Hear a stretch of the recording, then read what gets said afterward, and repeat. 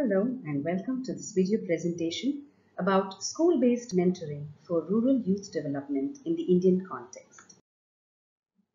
My name is Anuradha Kumar and I am a Senior Research Associate at a mentoring initiative called Teach to Learn, functioning in India's premier higher education institution called the Indian Institute of Technology, Madras. IIT Madras, as it is commonly referred to, is located in Chennai, which is in the state of Tamil Nadu in South India. Before I proceed any further, I would like to first set the Indian context for you. I believe it will help in clearly understanding the background of the program being presented today. Broadly, we're talking about a country that has 1.4 billion people.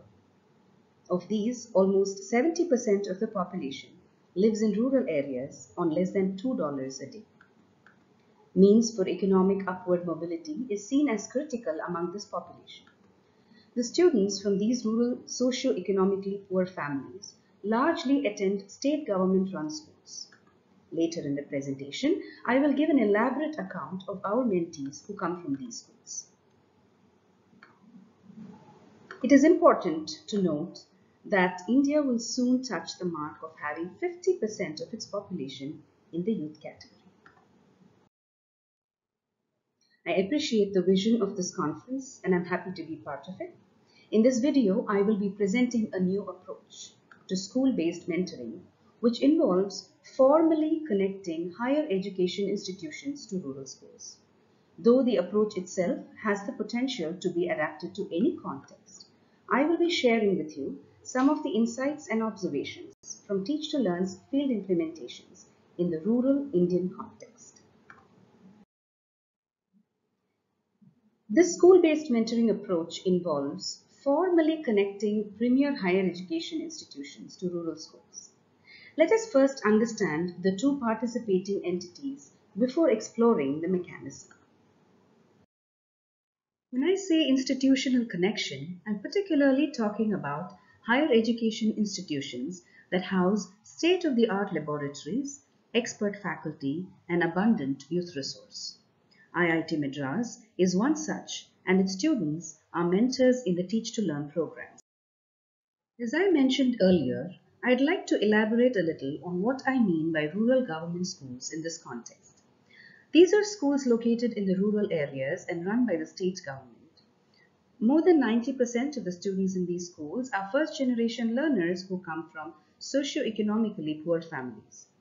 While the government has been successful in rapid increase of enrollment at the primary school level, the infrastructure, amenities, and academic help are still substandard. As a result, when the children grow, due to poor guidance and lack of support, the attendance rates go down and eventually ends in high rate of dropouts at the secondary school level.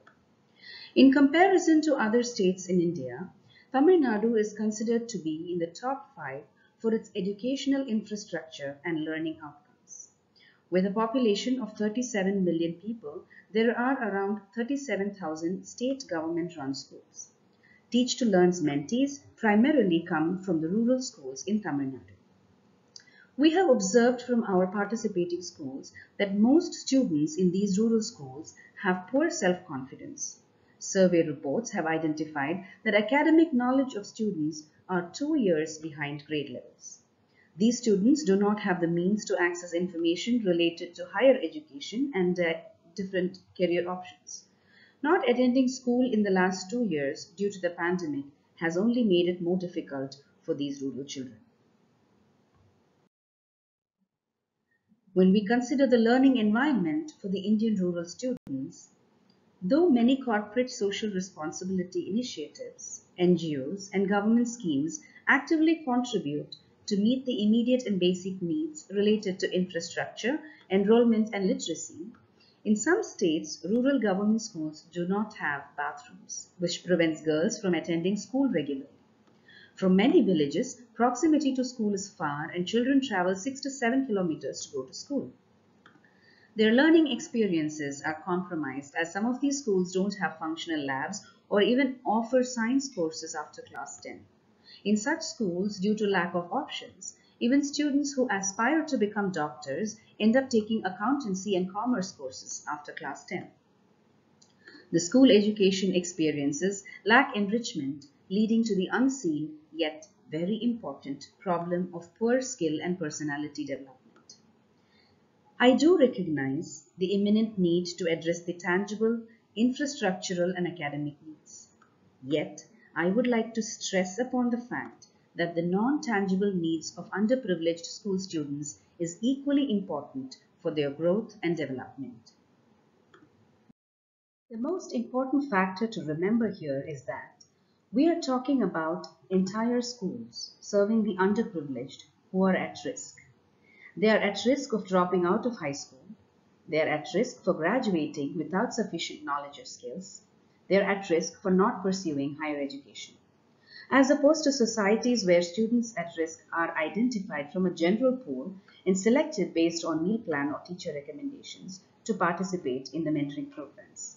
In the Indian rural context, every child that attends a rural government school is at risk. Now that you have a little bit of contextual background, let me try to answer some critical questions. How do we facilitate growth and development in rural children using the powerful resources that we have in plenty at the higher education institutions? How do we fill the gap? Teach to Learn's answer is the approach being presented today. That is, connect the two levels of education in a formal fashion so as to enable mentoring relationship between the youth of the two entities. Let me share with you why this kind of formal connection between higher education institutions and rural school is special.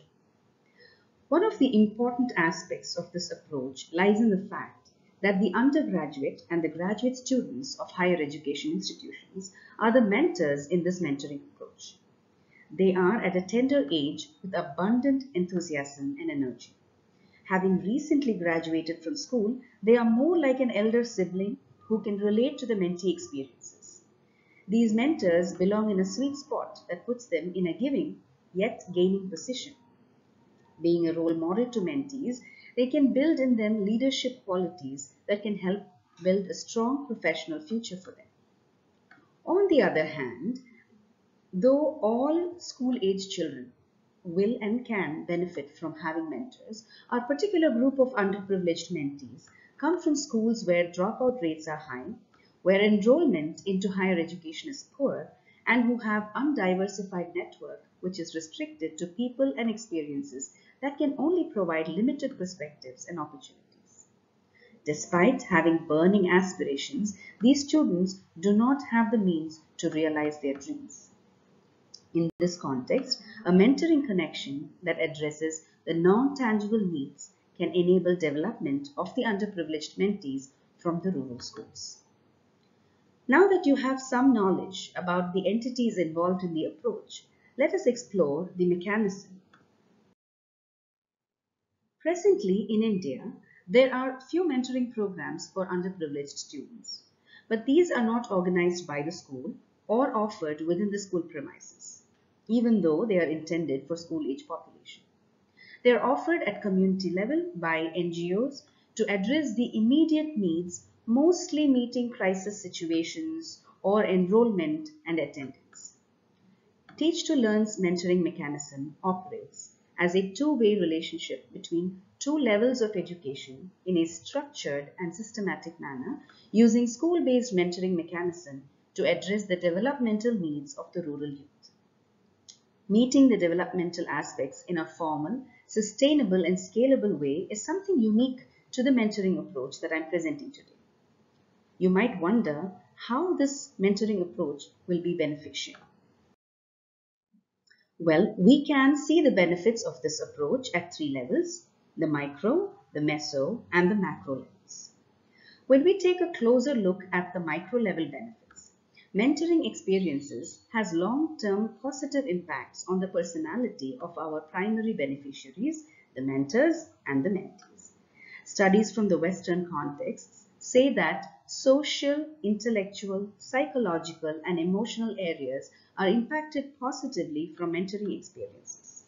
A simple example would be where a mentoring relationship builds hope, trust and network of the mentees, and which develops leadership qualities and compassion in the mentors. Also, when teaching faculty from the two entities interact, teaching and learning practices get strengthened and a more meaningful dissemination of knowledge and information takes place. At the meso level, when two institutions of this nature connect in a formal manner, vibrant relationships are formed and encourages institutional level collaborations. While the schools will feel motivated to seek help, engagement with the community provides opportunities for the higher education institutions to understand real needs and accordingly innovate and invent useful measures. When adolescent youth in high school dream big and join higher education, when young adults in higher education become socially aware, when academic institutions join hands in developing personalities and providing collaborative platforms to enrich learning experiences, then the professionals joining the workforce will be knowledgeable, vibrant, competent, and socially responsible. For a country like India, which is fast becoming the youngest nation of the world, such a growth could be a game changer in the global scenario. Does it make you wonder the potential outcome of such a beneficial approach to mentoring? The benefits of the approach can develop a mentoring culture. Programs that engage young adults, soon to become professionals, that provide a platform to think beyond their routine and understand needs of others, will perhaps encourage the mentors to make meaningful social contributions as professionals. As a result of this connection, when rural secondary school dropout rates reduce and rural enrollment into higher education increases, the mentees who benefit from the connection will take it forward as resource providers. And in this way, a potent resource loop will be created. This sounds great, but what comes to mind at this point is, does this school-based mentoring approach really work? Well, with the backdrop of the Indian rural school scenario, you may have understood the need, the resources to meet the needs, and the possible benefits of a mechanism that is used to address the identified needs. It's natural to wonder whether the mechanism will produce the desired results.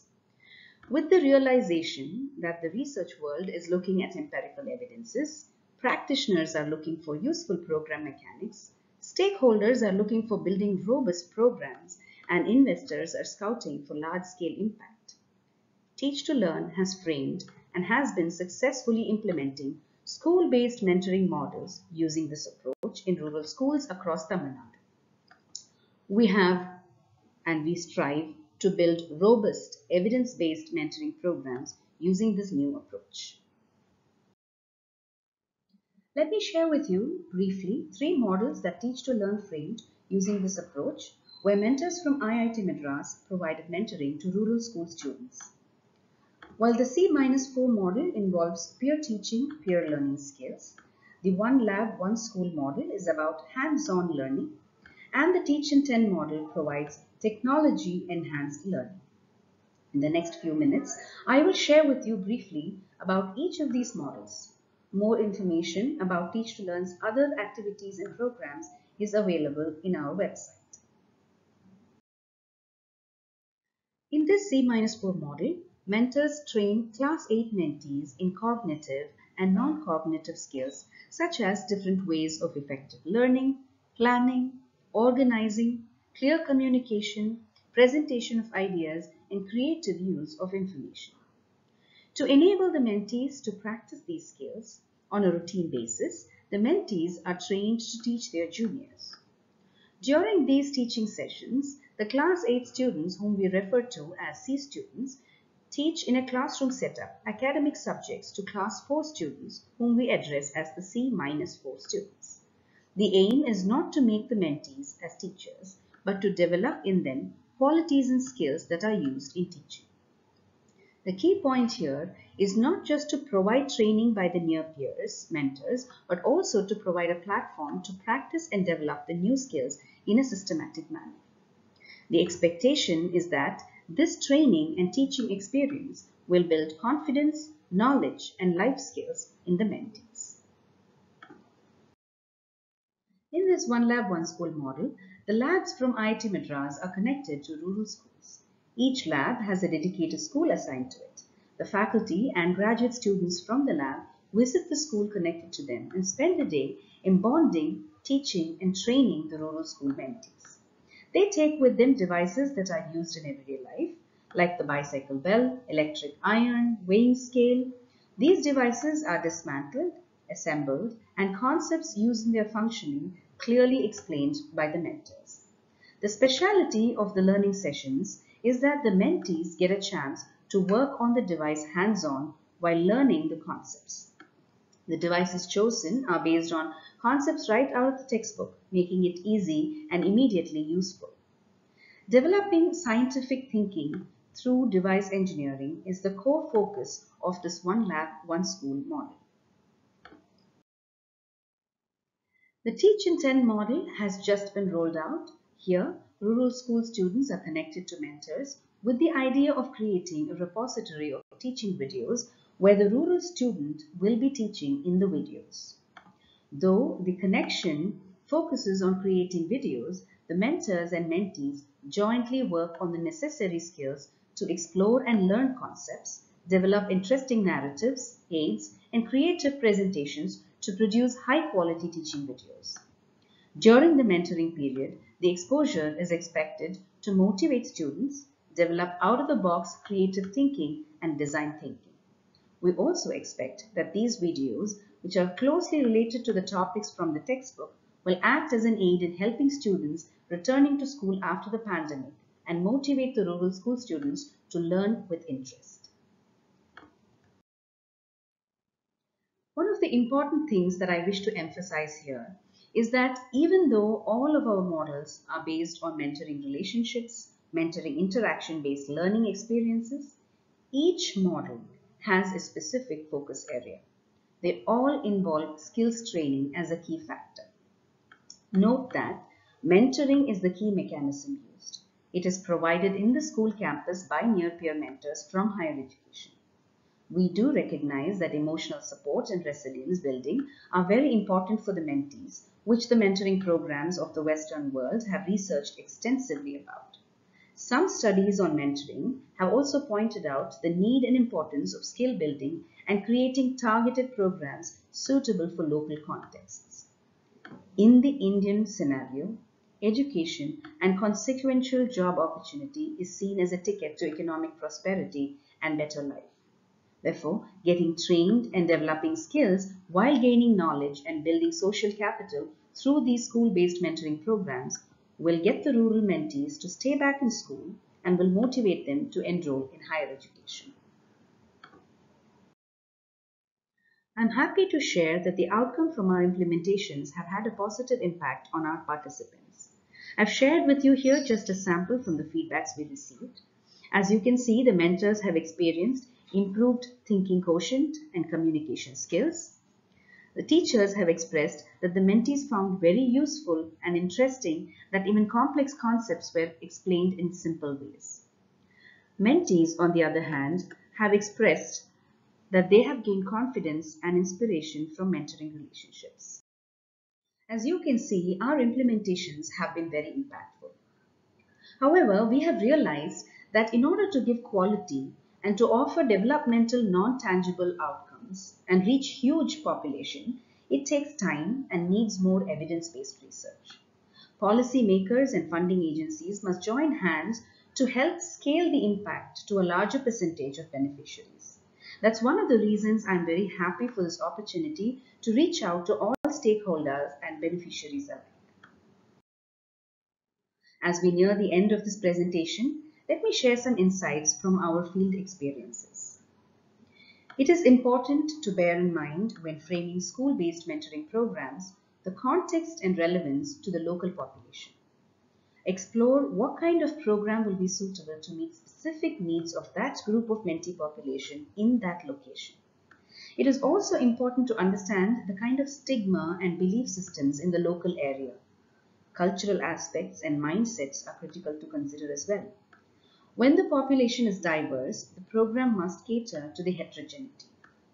Mentoring programs must establish the core objective by identifying specific skills or developmental aspects that will be addressed by the program.